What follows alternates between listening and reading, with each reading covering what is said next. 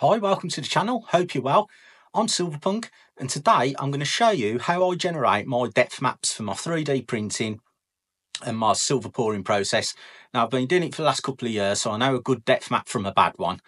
And today I'm going to show you a program, an online program. It is a paid service called Sculpt OK, and it's what I've been using for the last 3 or 4 months, if not a little bit longer, to do all my depth map generations, so I can print out my 3D prints. And you can also use it for, you can create depth maps, like I've said, but you can also use those for laser engraving, CNC carving, that type of thing. So if you need a depth map, this online feature program will do it for you. Now, I have got a link down below in my description that will give you some free credits, and it's also to test it out so you know what it's like. But before you go off and do it, do watch my video, because I'll show you how it all works, and you don't want to be wasting your credits, because I know what that's like. You waste your credits and you're like, oh, I've just done a load of credits messing about. If I knew how to do it, I'd have saved those credits. So yeah, down in the description below is a link to the Sculpt OK website, and you can get some free credits. And now I'm going to jump across to the actual depth map generator itself to show you how it works. So here we are. This is a landing page to the website Sculpt OK, and as you can see, there's a couple of things you can do straight off the bat: depth map generator or an AI image generator. Well, I've already got the AI image I want to work with, so we click on depth map generator, and this is the page. As you can see, all down the left hand side, lots of different options, but the first thing we need to do is actually get our image onto the website. So you just click there and it will just open up for you, and this is where you select where your image is. So just select the file that you want to transfer across to a depth map, and that's what I'm going for. It's called the Dragon's Lady, as you can see. And you just click upload, and it'll just upload it in as quick as that.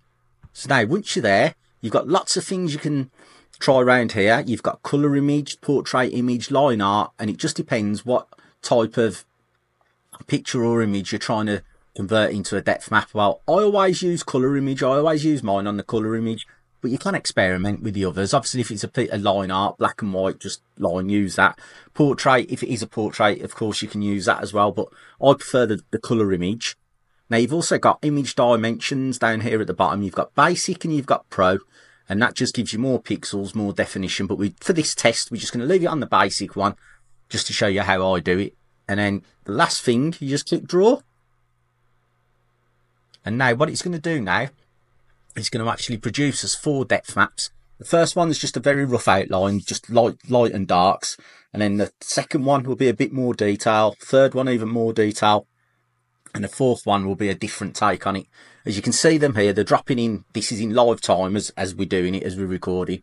And that's the first one. You can just see the very lights and darks. You can see on the tip of the nose of the dragon, very, very bright. And of course, the background, very dark. So now it's just queuing up the rest, and they'll all drop in one by one. So as you can see here, this is the first one that's dropped in. And as you can see, we've got a lot of detail already, and that's pretty cool depth map compared to some of the other places. And now the second one, it's give you more definition, more of the lines they've put. As you can see, it's used a darker colour for the lines, so a bit more detail. And the last one, even more so. I mean, if you look at the dragon scale. So what we'll do now, we'll look at each of them and what it generates, because obviously, as I've just said before, it depends what you're going to use it for. So for this project, I want to make a 3D print. So I want to make basically a bas relief for this flat image. So we'll just quickly click this button here, 3D preview. So if you click that, it'll open another window. And there we go. That's the images give us. And I'm sure you'll agree that is pretty cool, but we can improve this slightly. If you come over to this bit here, top right, you'll see model scaling percentage. Now that's at 50%. Now this just means the detail. So we'll up it. We'll go to 100 and it will just up the detail. As you can see, it's just dropped in more detail and it's looking fantastic. And now we've got the thickness. That's the actual thickness of the bas relief itself. So we're just going to add that up. I always like to go for around 7 or 8. So we just go to 7. And you see, it just gives it a bit more depth. Now, if I just scroll it like that, you'll see how it's raised it. You got just a bit more depth.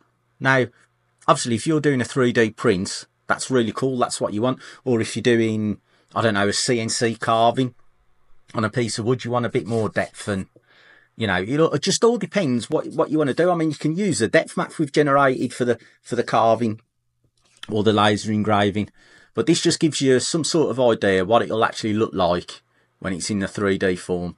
So yeah, that was the very first depth map, and yeah, looking pretty cool. And for what I use, I'd go ahead and generate that, and I'd save that out. And order to save it out, you just click download STL there, and it downloads it to your computer. But let's just have as we're here, we'll look at the next ones. So we'll go for the second one, 3D preview. As you can see now, slightly a little more different. This is cutting more to the surface. Let's up the detail. And again, look at that. Getting more details now, and I haven't even, let's just change the thickness. Let's up that to 7, same as the first one. So we're using the same settings. Look at that. Now let's just go back to the first one. As you see, it's just up the detail. And again, just depends what you're going to use it for. And we'll go look at the last one.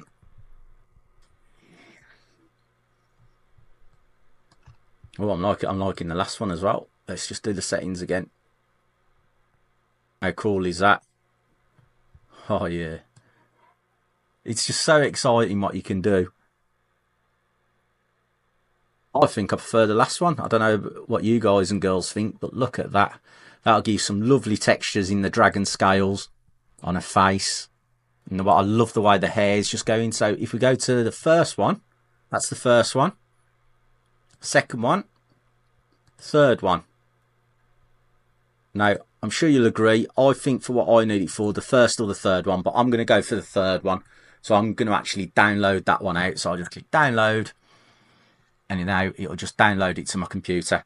And basically, it's as easy as that. You just come back here, and now you can play about with it. There is a lot more different settings you can use. You can fine tune them.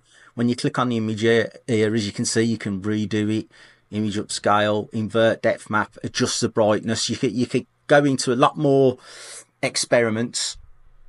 So it's something to play about with until you get the, as I keep saying, you've just got to bear in mind what your project is at the end of it. So that's what you've just got to remember, what outcome you want.